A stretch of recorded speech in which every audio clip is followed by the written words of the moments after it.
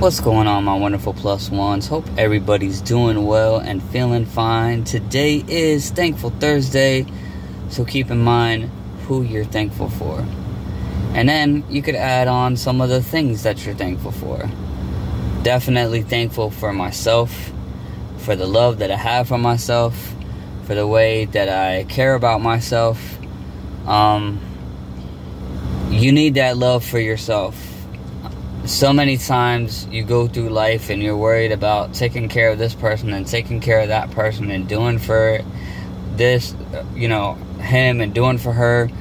But at the end of the day, if they don't do for you that way, then you're stuck. Or you're doing all these things for all these other people, and then when you need help, you're standing there with your hands in the air.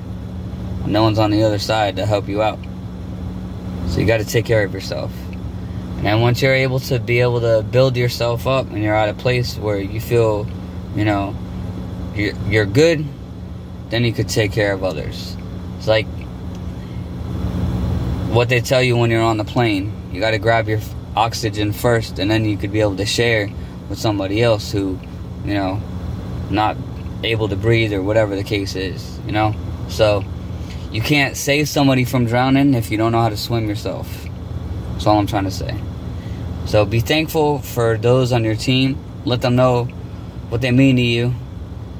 Let them know every day, because you never know when the last opportunity you'll have to be able to share love and share kindness with them will be. It could be today.